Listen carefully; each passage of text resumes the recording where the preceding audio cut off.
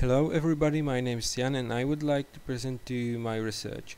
The study were focused on in situ grading of beech woods based on common non-destructive and semi-destructive methods. The aim was verify assessment by these methods and find improve of quality evaluation of beech wood. The experiment was divided into two levels, in situ evaluation and laboratory work.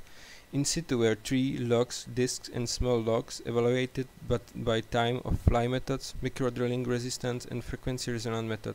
In laboratory were small samples evaluated for verification by frequency resonance methods and standard destructive test. In total 23 parameters from 5 trees were compared.